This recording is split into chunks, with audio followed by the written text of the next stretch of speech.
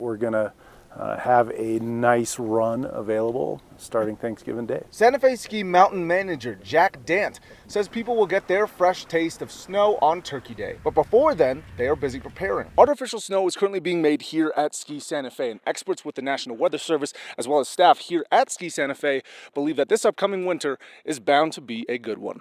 We are expecting the snowfall to increase and see a little bit more weather systems come our way. Todd Shoemake at the Albuquerque National Weather Service says El Nino is around the corner, which means this winter will be wetter, benefiting ski areas all over the state. A lot of our ski areas up there in northern parts of the state, I think this is good news for them. Should see better than average snowfall this year. Dant says the ski area offers more than just a good time for everyone, but benefits the community in more ways than one. One, it provides a lot of jobs for locals.